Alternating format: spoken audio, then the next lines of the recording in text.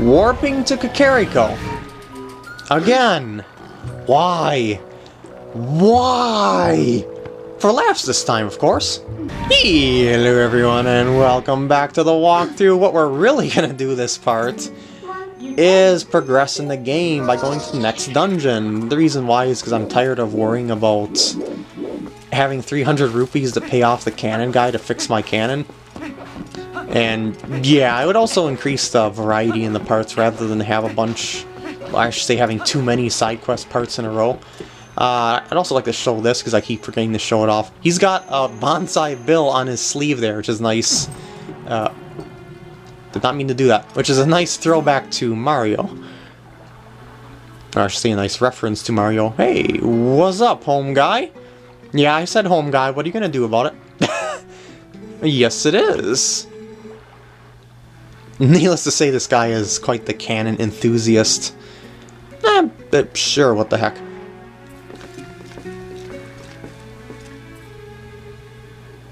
And this is what we need the 300 rupees for, because the cannon is broke down.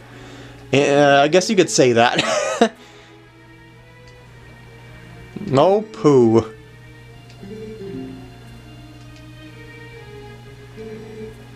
And there it is. There's always some cost involved. Alright, let's let him fix it up. This guy's so silly.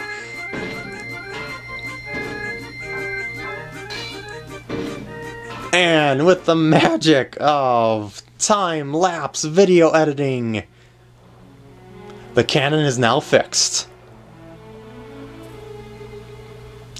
She is beautiful and much cleaner too. Awesome. I think.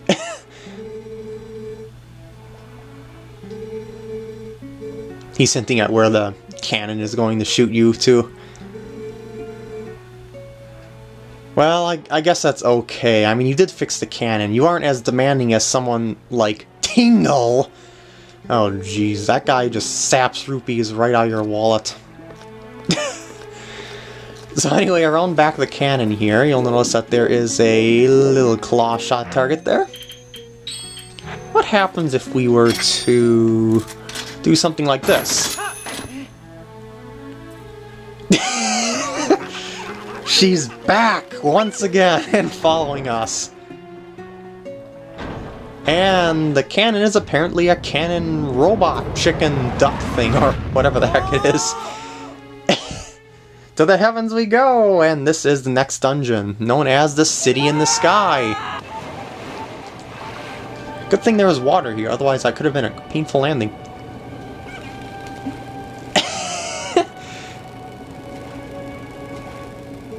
Well, she floats like a duck. Woohoo! We finally made it to the sky! What? Oh! Poop! Well, that dragon might be a problem. Do you hear him all panicking?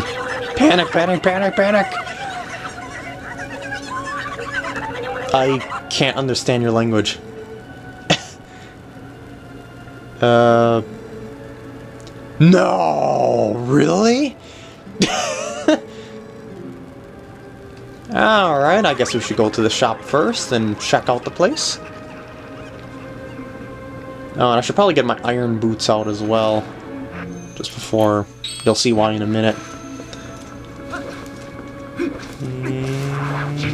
I guess you won't see why. I was expecting it to kick up. This outdoor area is kind of windy at places, and it can push you off the edge.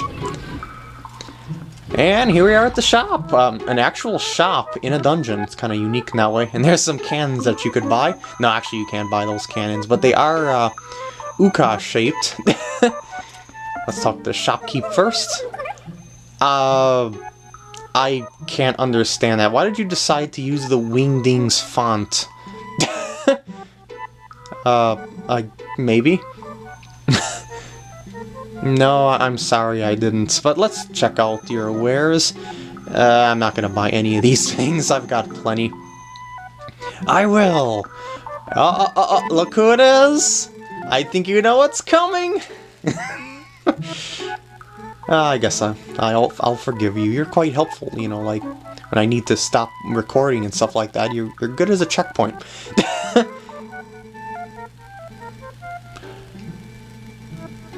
Yep! We once again have our friendly neighborhood item.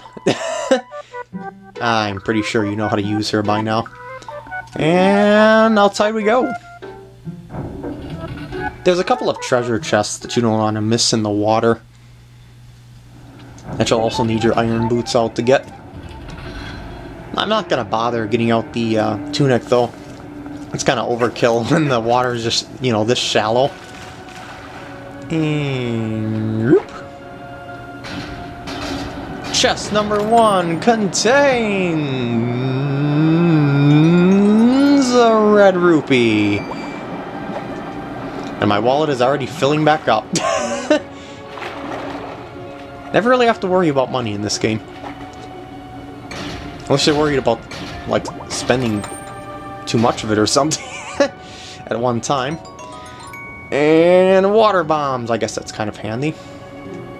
And back to the surface. Over here, once I get out of the water, you'll see that there is another cannon that you can use to get yourself back to the ground if you would like to. It functions as sort of... Whoa, whoa, whoa, whoa, whoa, whoa, whoa, whoa, whoa, that's the wind that I'm worried about. Whoops. I just kept running. So that's like the exit to the dungeon if you need it. This is a dead end. It looks like that they... like something broke off of here. Because if you look at the map, it's like the only side that looks, you know, off compared to the rest of them. Anyway, moving on. Whoa, dang, I want to be the guy. Trickery. Wait for the wind to stop. And I'm going to shoot the switch up there. Boop. And that opens that door. Yep. Oh, that's not fair. I was in the middle of a cutscene. How dare you bite me? Oh, and I guess this is here when they're going to decide to tell us the name of the dungeon. It's kind of obvious in the name of it. It's like the name states exactly what kind of place this is, and is the name of the dungeon. I wonder what would happen if the engines to those propellers under there just decided to conk out. What would this city do anyway? Would it just like have to fall to the ground? Or would it be able to... I mean, would they be able to fix the engines in time? I don't think they would be able to fix the engine in time. Or maybe it's floating on magical energy. These blue blocks, they fall! So look out for that. Yeah, they fall actually quite slowly, so they aren't quite as haphazard as they seem when you first touch them.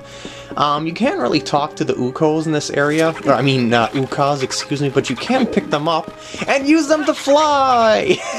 And this is one of the gimmicks of the dungeon, is Uka flying. Oh, jeez. Oh, no! I'm sorry. Oh, wait, you're safe. Okay. And I'll knock you off the edge, just because. No, I can't, can I? It's too bad. Can you run yourself off the edge, though? Or can I knock you off the edge? Ha-ha! You have met your match. It literally went down. Alright, let's go. Grab this.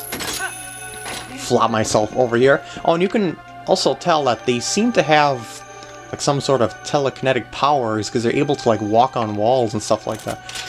Anyway, grab one with your claw shot. I love doing that. And fly over. Maybe that's how the Uka managed to like build this. Managed to build this place, or the cannons and stuff like that, or help build it with someone else. Probably the Hylians, because they seem to have a connection to the Hylians and stuff like that. You know, they use their telekinetic powers. I mean, they don't have hands.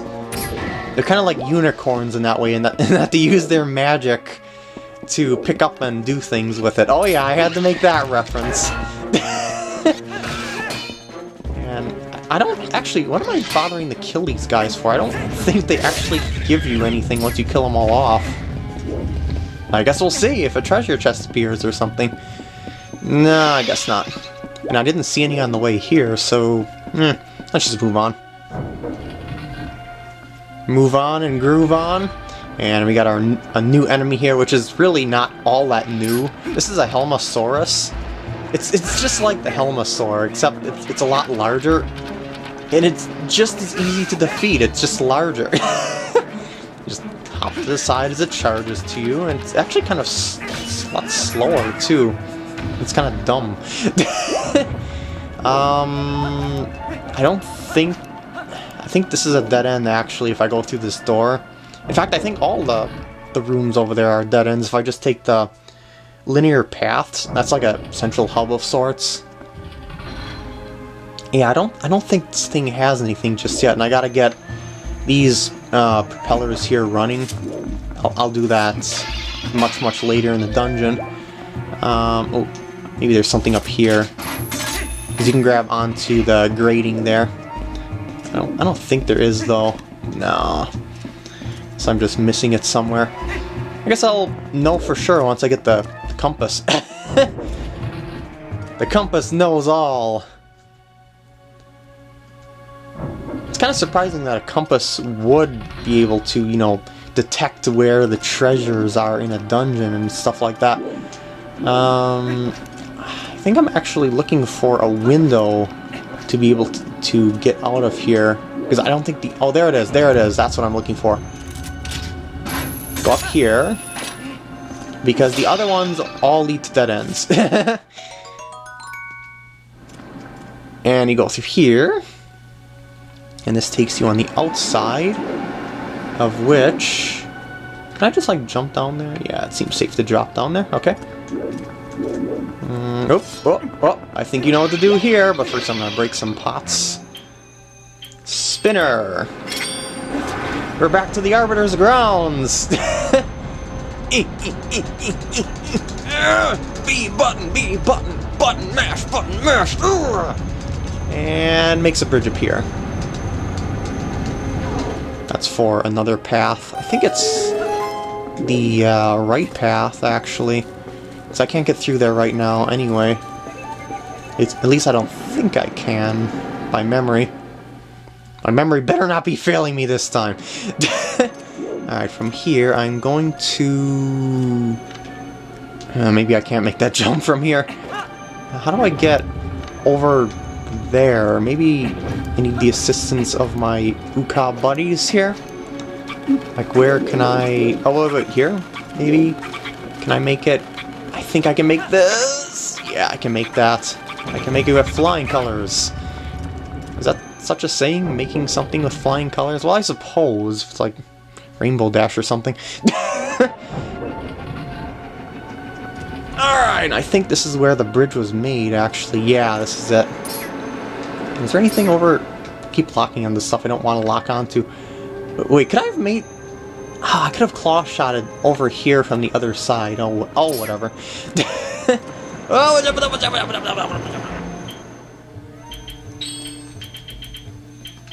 Safe! Good thing for the... Oh, the winds died down anyway. Good thing for the pause in your inventory screen. If that was done in real time, I would have been screwed.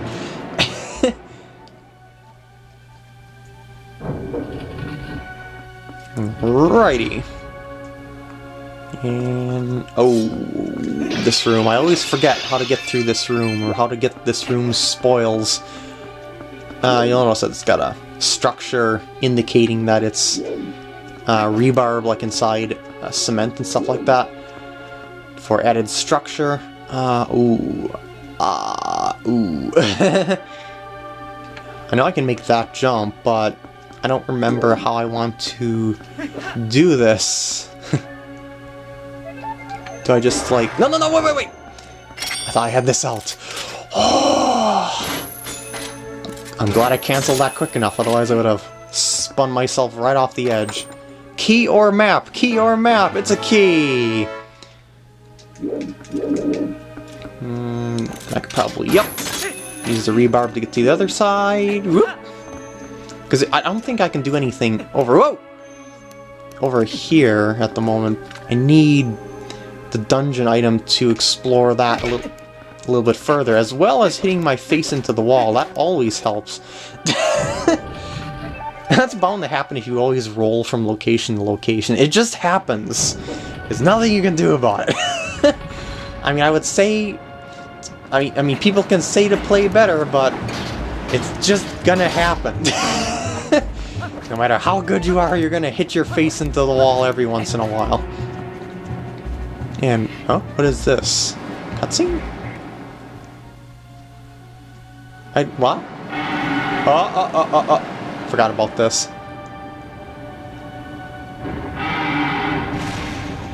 Well, thanks a lot! That's not gonna help me.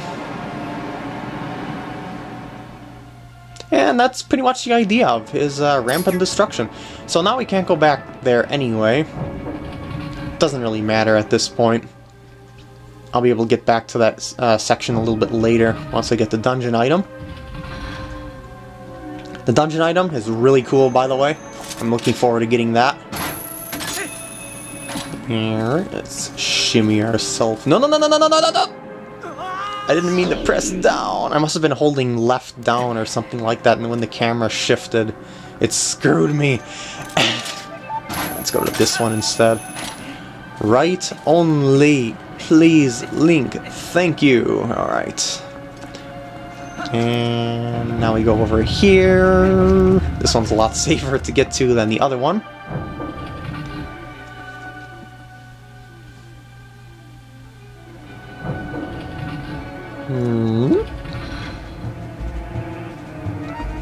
This place must have automatic doors or something. I mean, it just seems to...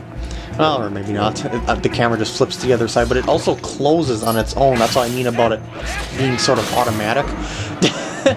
And more gears. Of war! No, not really.